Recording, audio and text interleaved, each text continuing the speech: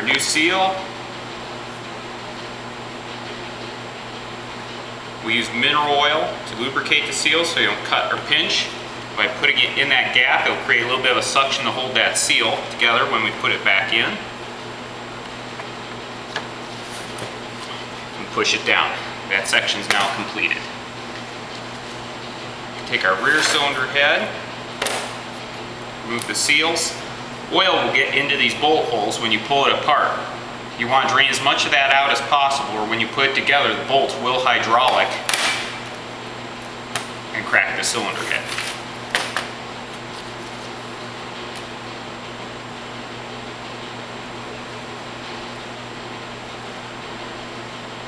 All three case O-rings are the same. We now stack our valve plates. Once you have the valve plates in place, take your rear cylinder head and slide it over the pins.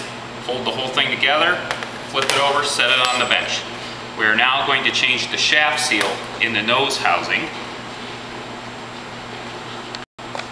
10PA series, as well as many of the GMs, use a one-piece lip seal.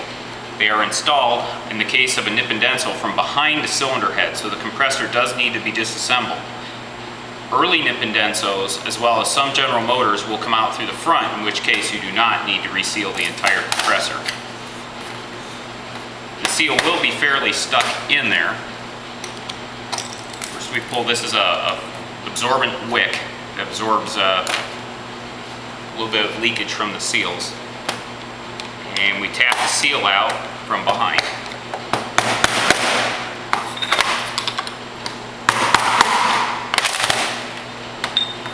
Once the seal's out, once again we wipe everything down.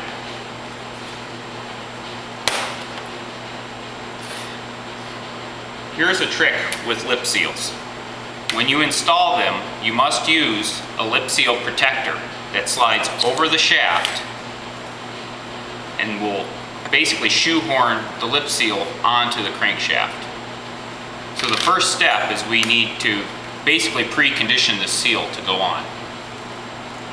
So first thing we do is we take our seal protector, very liberally add mineral oil to it, and oil the center section of that seal. We take it, insert it, and slide it over the seal protector and pull the protector through. That pre-expands the seal and makes assembly much easier. The next step is we lubricate the outer O-ring of the seal that seals it into the head plate. Once again, adding oil to both surfaces so that everything will slide together. Then very gently get the seal started into the housing without pinching the O-ring. Push it down as far as you can by hand.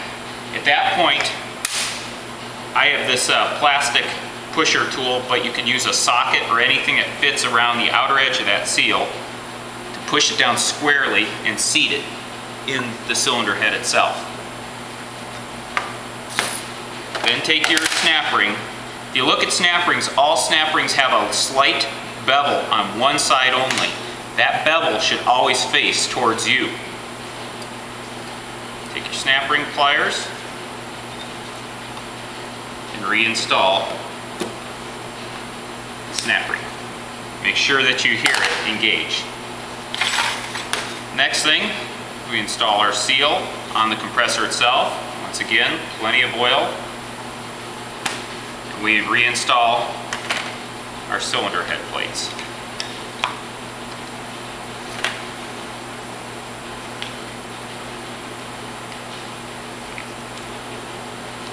What's nice about nip and Denso is everything's indexed. It can only go together one way, so you cannot put it together wrong.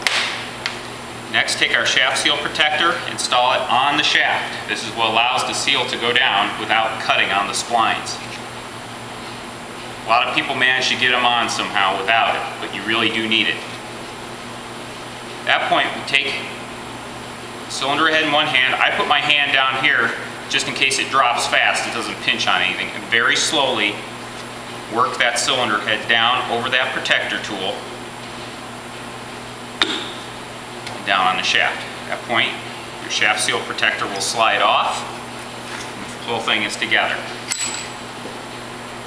Then make sure we have all our brass crush washers removed from our cylinder head bolts, and we use new crush washers.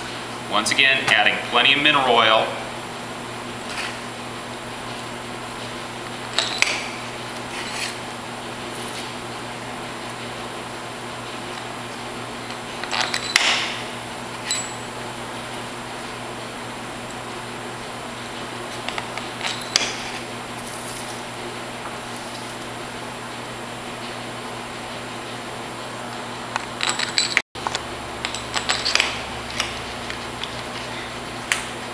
Finally, we can tighten down our cylinder head.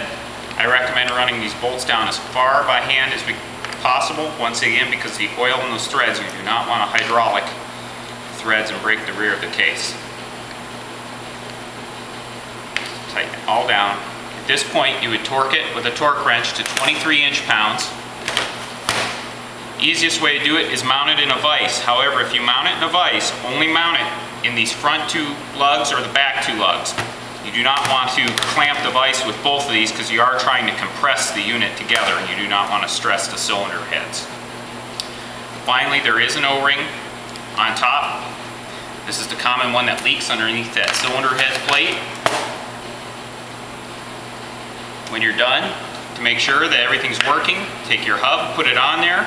You can put your finger over the suction port and turn it, and you will feel it suck your finger down into it.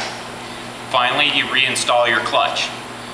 One trick to the clutch is there are shims that go in the back of this clutch. You'll want to use a feeler gauge. Sometimes you have to cut a little feeler gauge and use it as like you'd use a plastic gauge for an engine bearing to make sure that you're maintaining about 20 thousandths of an inch clearance for your front clutch.